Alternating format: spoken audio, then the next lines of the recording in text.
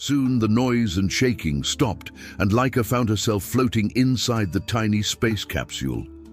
Startled, she quickly began to explore her new surroundings. Soon, she found a water container and drank eagerly. Next, she sniffed at her food, but the space environment made it hard to eat, so she quickly lost interest.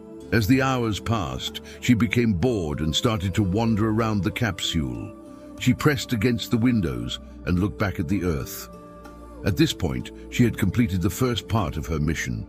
The Soviets had successfully put a living creature into orbit around the Earth, but unfortunately her joy wouldn't last long. Although the Soviets claimed that Laika lived happily for several days in orbit, this is most likely not true. While her food and water supplies lasted, she probably floated around her space capsule, happily exploring and taking in the sights. But her water supply only lasted a couple of days, and when it ran out, she was doomed. Without water, she could only survive for a few more days.